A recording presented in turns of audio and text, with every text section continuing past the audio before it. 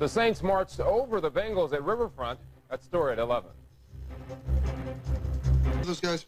This is an update from News 5, your 24-hour news channel. Good evening, everyone. I'm Curtis Fuller. It's 10 o'clock. The American hostages freed yesterday from Iraq have landed in London. That's their last stop before flying home to the United States. In California, actress Mary Martin, best remembered for her role as Peter Pan, is dead at the age of 76. She had cancer. In downtown, the Bengals lost to the New Orleans Saints today, 21-7. We'll have more news in a half hour and a complete report at 11. When you're shopping for this, think about this. Because the difference between life and death may be what a child is wearing.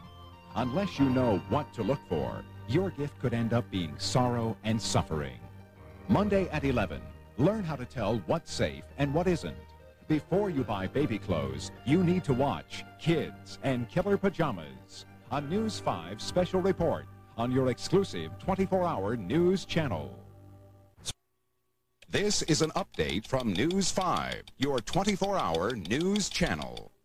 Good evening, everyone. I'm Curtis Fuller. It's 10:23 in the news at this hour. In California, actress Mary Martin, best remembered for her role as Peter Pan, is dead at the age of 76. She had cancer.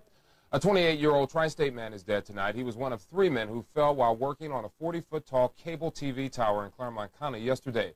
2 other men remain hospitalized. It was not good news for the Bengals. The New Orleans Saints beat them today 21-7. More news in a half hour. One mortalized Peter Pan.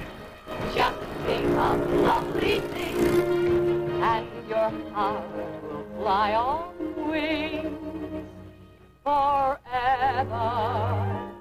A tribute to Mary Martin, next.